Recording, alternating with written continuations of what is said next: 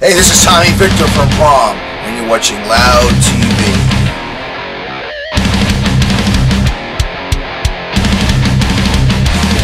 I'm turning away, cycling from this world. I'm turning. The feedback's been great. I mean, it really has been.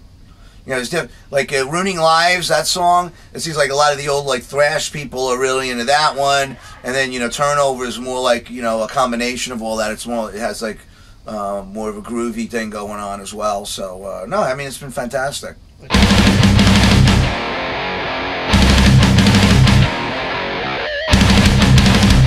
Basically, because of the label. I mean, now we were signed to a label, and then they had this window they wanted the record to come out at.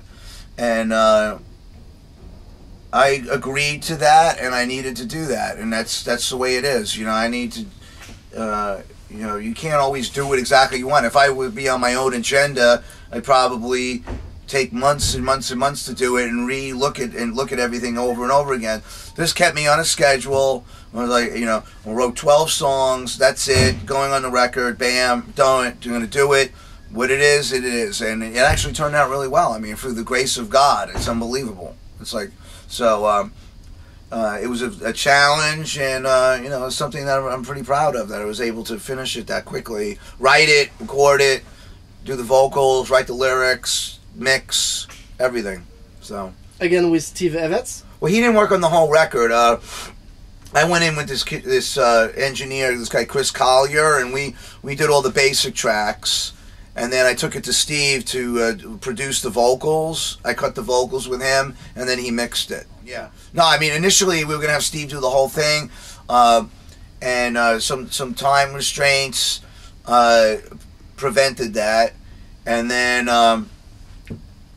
he agreed just to do the vocals after hearing the basic tracks that I was working on with Chris, and he was fine with it. So we needed to get it done, and it probably would have taken too long if we would have went back with Steve and and retracked everything. So we were working on the songs and tracking as we went along, and that's what it came out with. So I'm really happy with the way that came out. It was a good method of operation the way we did this thing.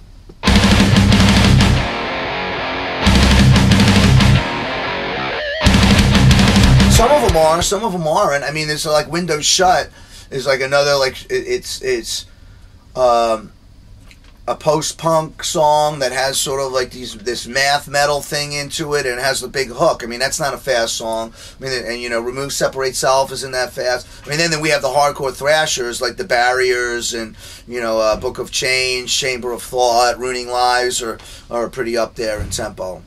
I mean, I like to do fast shit. I mean, it's like fast is cool. And some riffs are really brutal, Yeah, they're pretty crazy. Sometimes like a death metal band, yeah. Like Self-Will Run Riot. Right. Or Chamber of Thought at the end of the album. Yeah. They are really aggressive, It's pretty aggressive, yeah. Still young in your mind, and hey man, I mean, like, I play guitar, and it's I like to play cool guitar riffs, and as much as I like blues and stuff like that, I could still churn out some heavy riffs. It's just the way I am. And it's like that's how everything starts. Really, basically, when I was on the road with Danzig, and then I had my iPad and GarageBand with this Apogee Jam.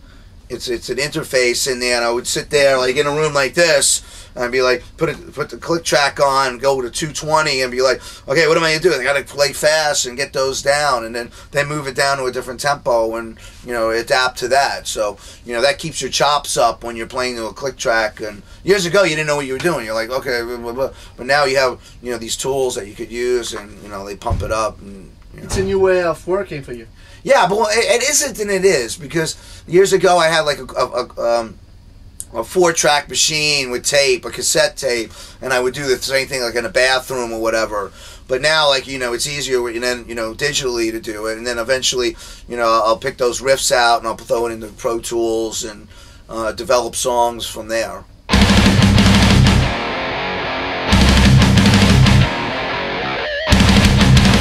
maybe, I don't know. I mean, it's hard to decipher. I mean, I don't know what's out there these days, and you know, I'm just trying to like make good records and try to do the best job I can, and you know, just do what I'm told to do, and that's it, really. You know, it's like I can't. I have no idea what the results are, or I can't really rely too much on what the results are neither. I can't. It's pointless to me. Okay. Just music. Yeah, I mean, it is pretty much. It's like the music, the performing, just trying, trying to do what I have to do, without, driving everyone crazy, and trying to, be a decent person at the same time. Okay. As you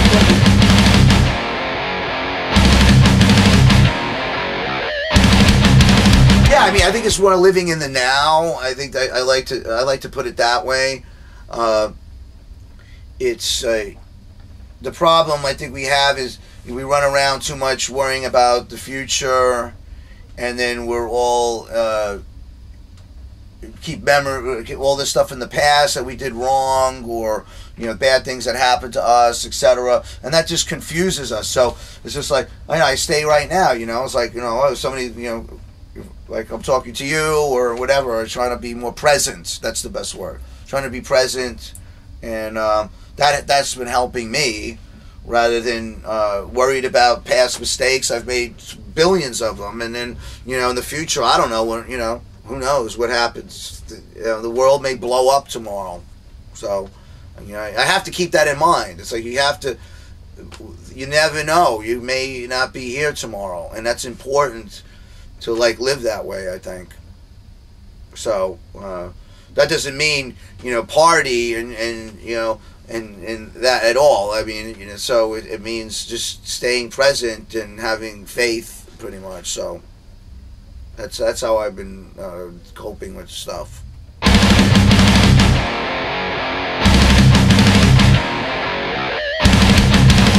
I think it's like losing faith in getting disappointed and judging yourself based upon other people, and it's you got to walk through your fears, and I had this sort of a self-centered attitude about the music business, and what happens out there, like I was saying earlier, really has nothing to do with me. I mean, if I know I worked really hard at something, and I did that, and I did the best job I can do, that's enough. Worried about what other people are gonna. I lived like that for years. It's like, why doesn't this person like me, or like this, or it's not fair. The world is completely fair. I think years ago I would not think that everything is fair, but I mean we're exactly, you, me, and everybody's exactly in the place that we're supposed to be. So knowing that, a lot of my decisions and things I did in the past were based on a totally false concept of things, a bad reality. So it's like, and just being too negative about everything. So you can't function that way. There's no way you could keep going, and so that's why I've had these valleys and stuff in my career that were based upon the fact that I was thinking the world revolves around me, and it doesn't. So any of the decisions I made based on that were all wrong.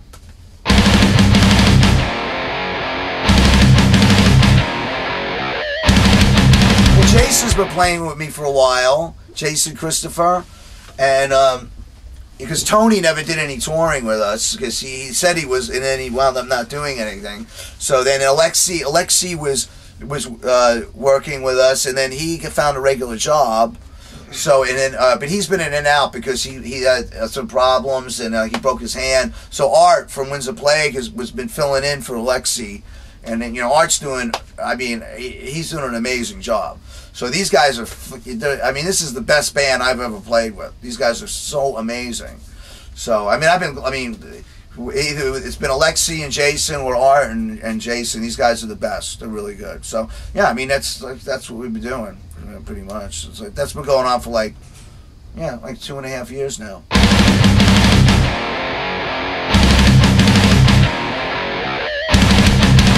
Yeah, but you don't have a whole big pile of all these Prong songs in one place, played with guitar, bass, and drums from all the records with one sound and done in this fashion. So you know, the response from that's been fantastic too. The, you know, Unleashed in the West, the bootleg, you can check that out on Bandcamp. I mean, so it's just one of those things. Why not do it? Like, we had some time off. We were between festivals like Hellfest and all that. So it was like, let's go in the studio and do this and see what it comes out like. And it came out great. So, and then people have been digging it.